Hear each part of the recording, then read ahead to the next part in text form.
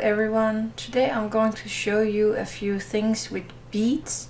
So I have these plastic beads that look like a flower, and then I'm having all these small metal pieces, and I'm going to glue this flower thing to a small metal piece, and then I am going to find two bigger metal pieces that I'm going to glue on the other way around.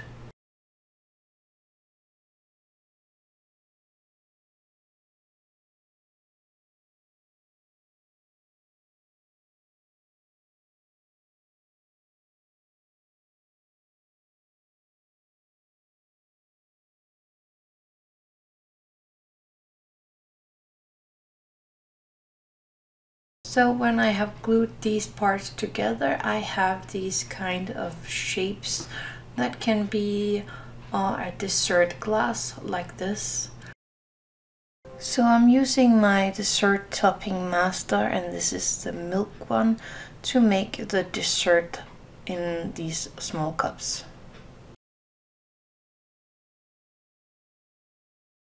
I have a lot of pieces from different canes that I made through the years, so I'm going to use a few of these to decorate these desserts.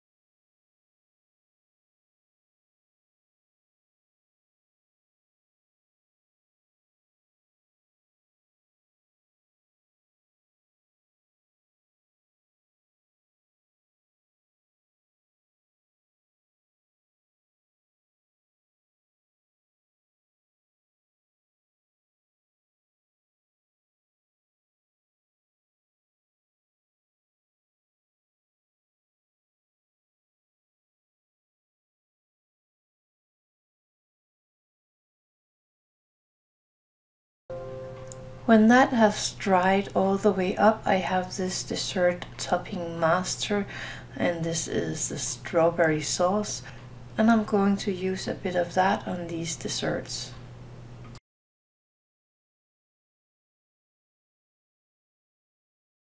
When it's all dried, I am using some UV resin to glaze the fruity parts on these desserts, and then I'm placing them under my UV light for a few minutes.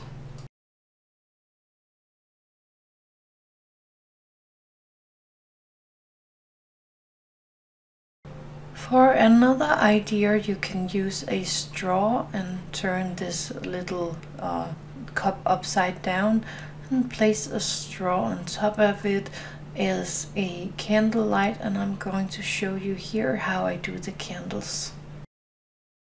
First, I glued this little piece of candle into the stand, and then I am going to use some glue to fill up this little straw.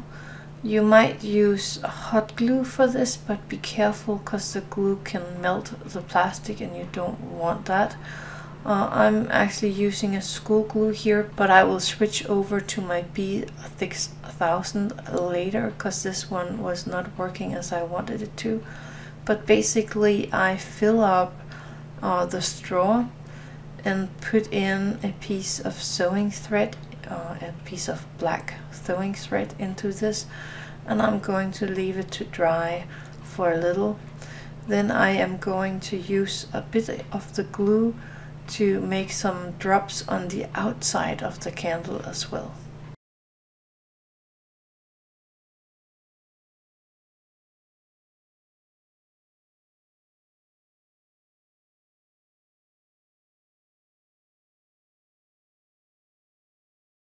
It can be a bit tricky.